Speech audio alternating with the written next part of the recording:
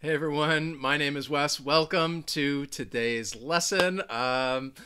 Today, I think it's a fun lesson. It's a cultural lesson because what we're going to talk about, what I want to teach you about, is St. Patrick's Day. So this is a St. Patrick's Day English lesson because it's coming up. It's right around the corner. So I thought this would be a good time to teach you a little bit about St. Patrick's Day, while at the same time also kind of teaching you different vocabulary words related to this day. So before we jump into this activity, the different activities that I have for you, I just want to say a quick hello, give some shout outs. And I want to say hello to Lolly. Good to see you. Takayo, hi, how are you? Sajad, Lara, Farman, Angela, Sleepwalker. Good to see you. I've been away for about 2 weeks now. This is the first live lesson I've done in a few weeks, so it's good to be back. First off, so today's lesson, it is more interactive. I want you guys to participate. Write your answers in the chat. Even if you're watching this later, throw your answers down in the comments. Use it like it's a piece of paper. Make it more of an active learning exercise, which is what I'm all about, is just trying to make things more active learning, because I think that's a little more helpful than just passive learning. So hello, Cathucello, nice to see you. All right, hello, how are you? Sorry if I mispronounce names, I apologize. I'm gonna get better at this. So as we go through, I will give more shout outs later on. So this is kind of what's on the agenda. First, I'll say Happy St. Patrick's Day, even though today is not St. Patrick's Day. I'm just throwing it out there. And we're going to do a little pronunciation practice to begin with. And then it is I guess you could say it's a cultural quiz plus vocabulary. I'm going to really be doing those at the same time. So as we go through this, again, I want you guys to participate, write your answers in the chat, and I hope that all of you learn something new from today's lesson. So let's begin with pronunciation, and I think a fun way to practice pronunciation is with a tongue twister. So when you think of St. Patrick's Day, I think many of you think of, you would think of Ireland. So this is a tongue twister, and the goal of this one, I think, is just to say it several times as quickly as you can. And this is actually really difficult because Irish, it ends with that sh sound, and it's kind of like, if you're trying to think about this sound, like you're telling somebody to be quiet, like shh. And then the next sound, wristwatch, that is a silent W, so it begins with R. And going from that sh to an R sound is pretty difficult. So that's why I think saying these two words, at least for me, it's really challenging. This is a good tongue twister. Irish, wristwatch. So Irish, and then switch to that R sound. It's like you have to pull your jaw back. Wristwatch. Irish, wristwatch. Irish, wristwatch. So let's try to say it with me. Try to say it a few times. And again, I think with this, the goal is to say it quickly, because you're going to make a mistake. So I'm just going to say it 3 times quickly, and you can listen to how poor my pronunciation is with this. Irish wristwatch, Irish wristwatch, Irish wristwatch. Okay, Irish wristwatch. Irish wristwatch, Irish wristwatch, Irish wristwatch.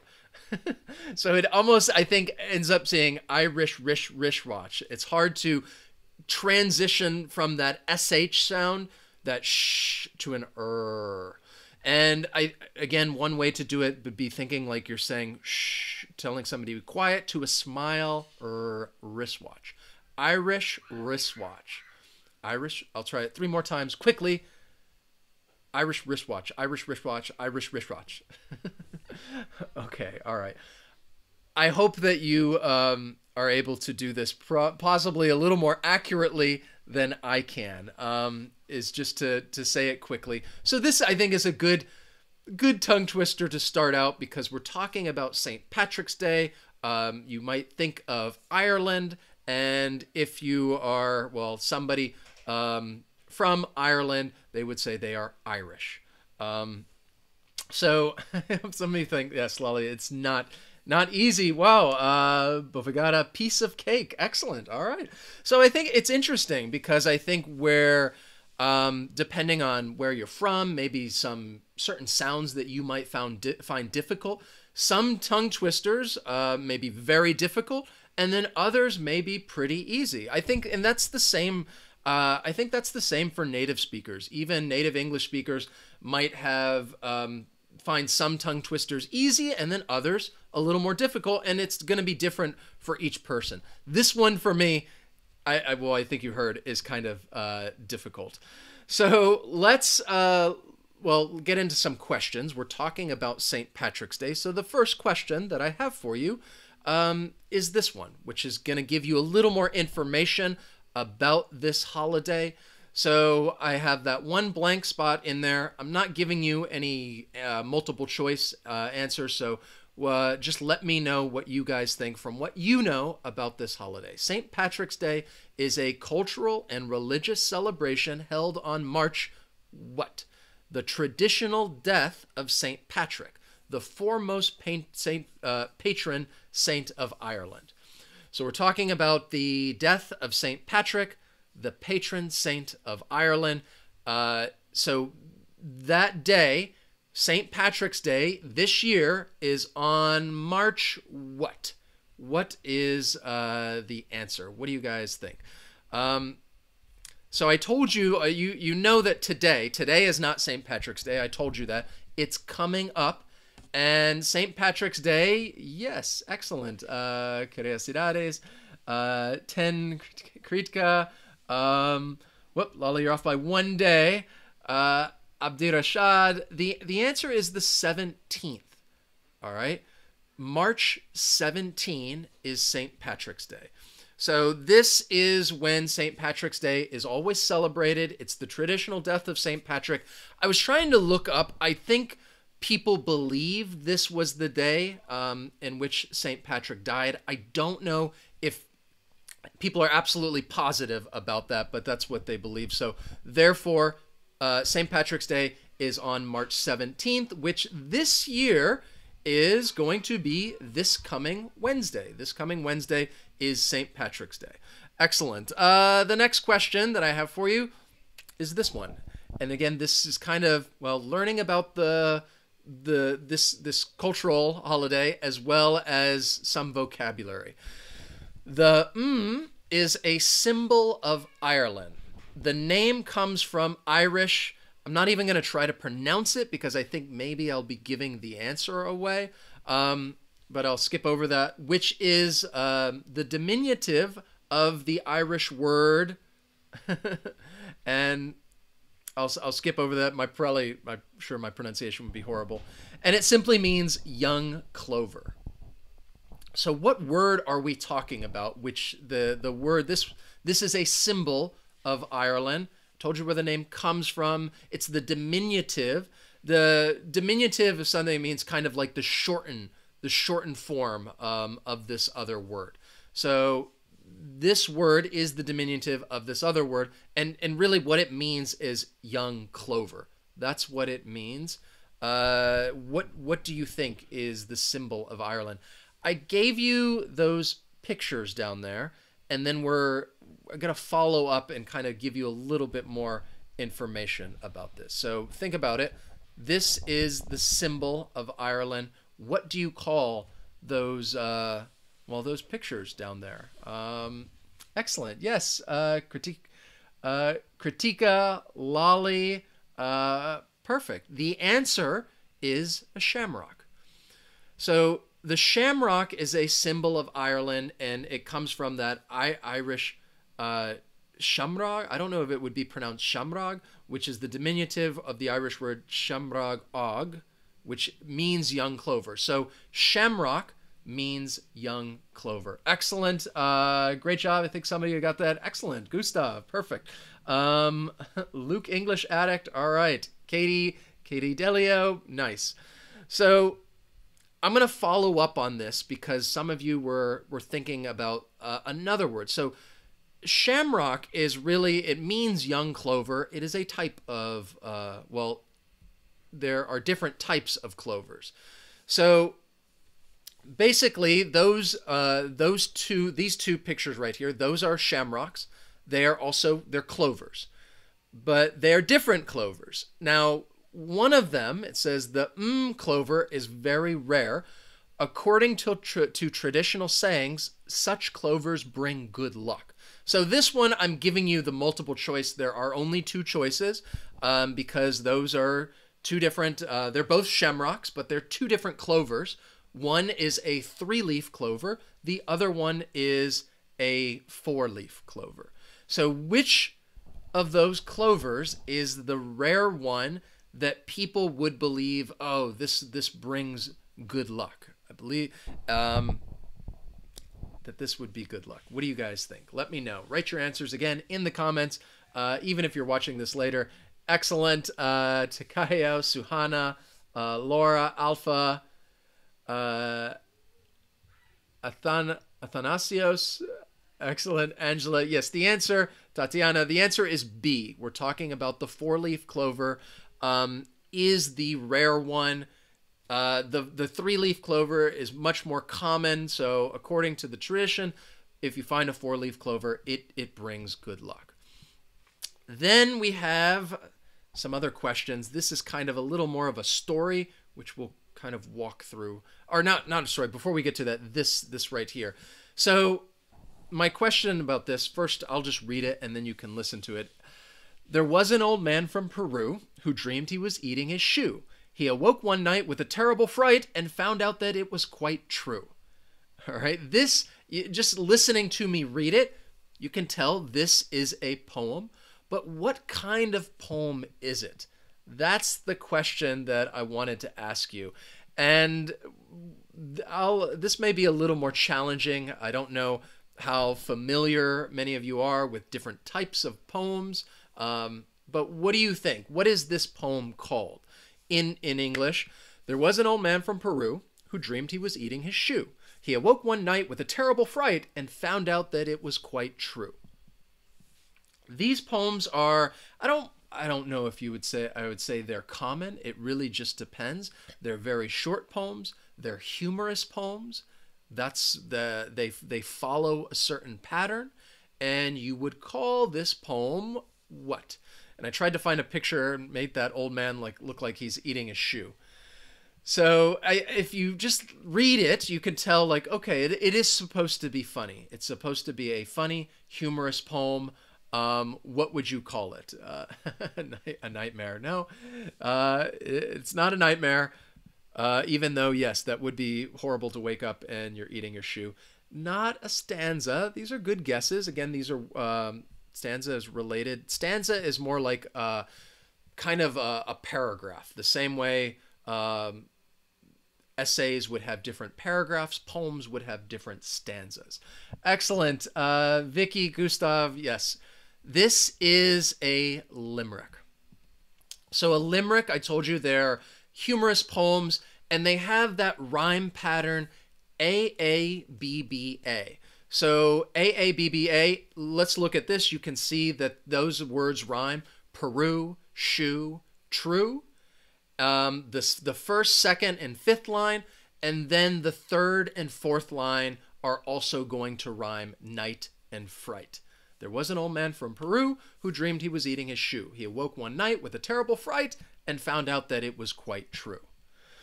So this is an example of a limerick, and the reason why I put this in there related to Ireland, I think some people believe that the name of this comes after the city in Ireland, the city of Limerick. Even though when I was trying to read a little bit more about it, some people believe that some of the styles of this poem actually came from the UK.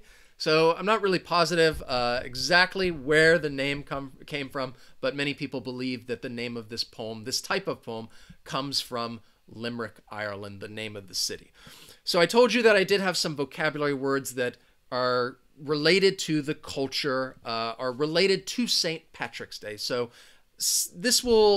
I think this first question's a little easier, and then maybe it'll get a little more difficult. We'll see. Many of you may be familiar with this, especially if you celebrate St. Patrick's Day.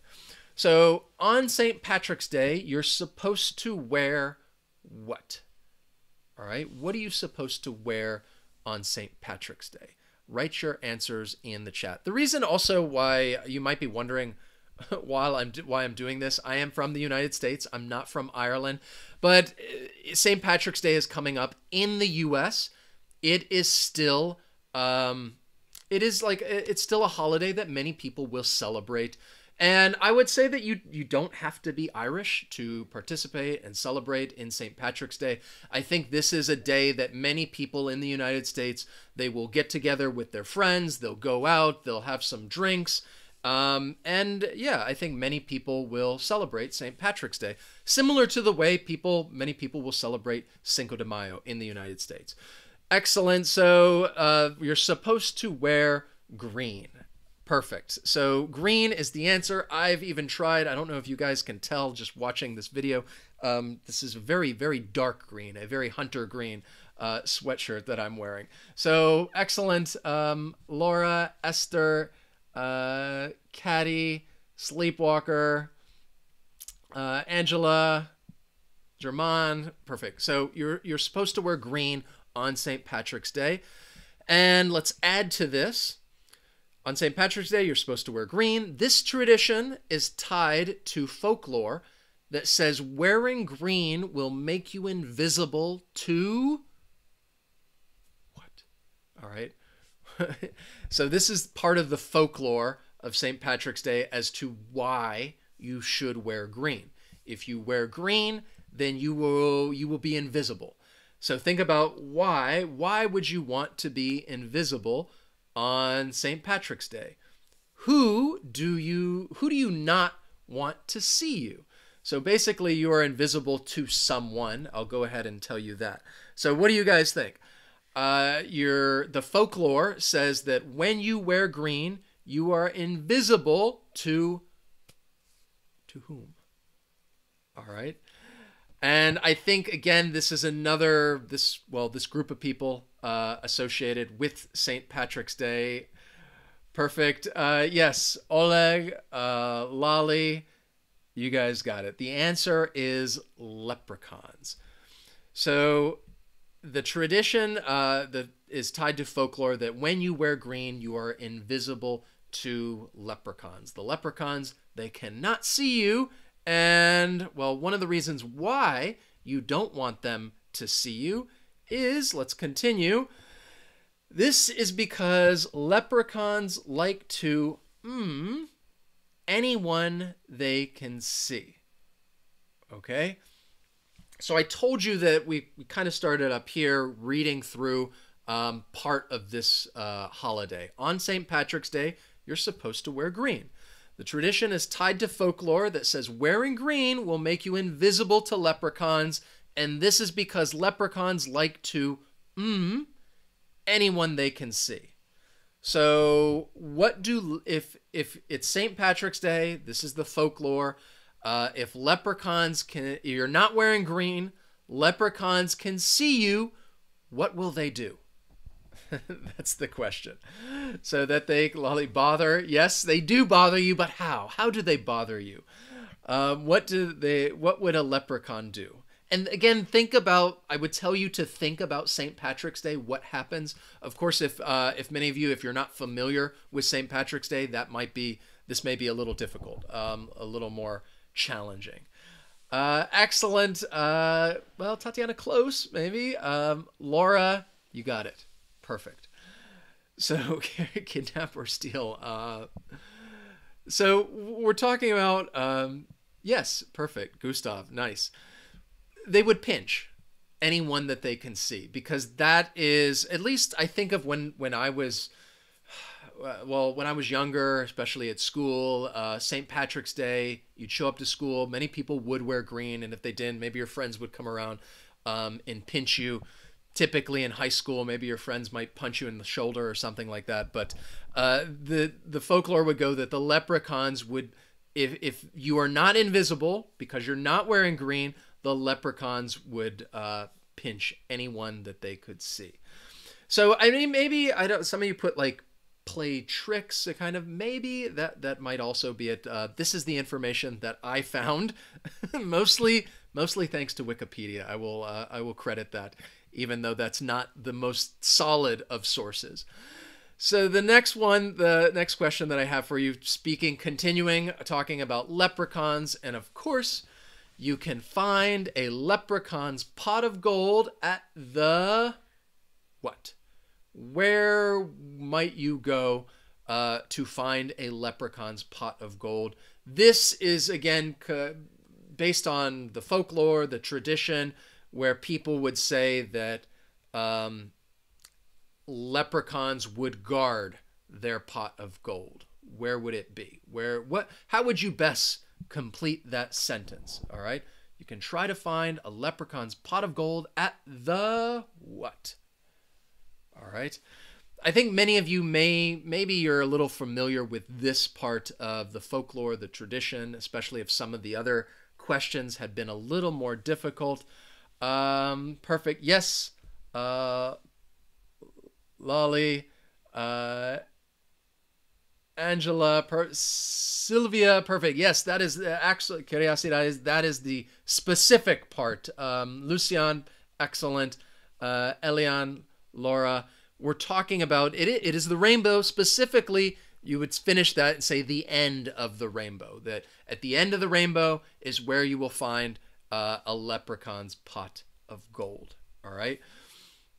So these are, again, it was kind of a mix between teaching you a little bit about St. Patrick's Day, the history, some of the folklore behind it, as well as some of that vocabulary related to it. Of course, you know the color green, but leprechauns, they would pinch people. And of course, you might think of like a clover. You have a 4-leaf clover, good luck, a 3-leaf clover, and those are shamrocks, which is the symbol of Ireland.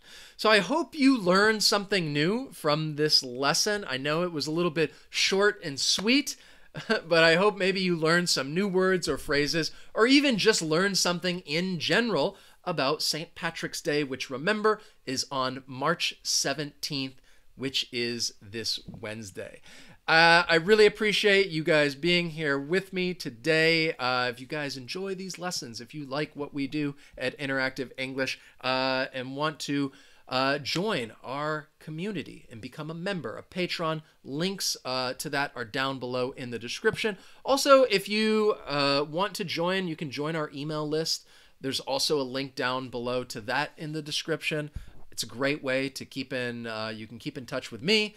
You can get access to the secret fluency lesson. We'll send some updates from time to time. I also send out some resources, and I do not overwhelm you with a bunch of emails. And of course, you can unsubscribe anytime you want, but it's a good way to keep in touch with me. But thank you guys so much for being here. I know I told you this was kind of a short and sweet lesson, but I will, I'm planning to come back next week with another lesson. Thank you guys so much for being here.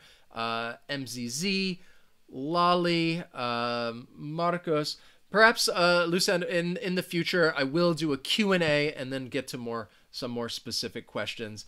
Yash, and Athanasios, Gustav, Vicky, Angela, Oleg, Laura, Curiosidades, Cici, Takayo, Katie, Delio, trying to get in as many shout-outs as I possibly can. Young, Suhana, and I apologize too if I mispronounce names. Of course, you guys, I'm sure you're well aware of maybe the many pronunciation mistakes that I make when it comes to some of these names.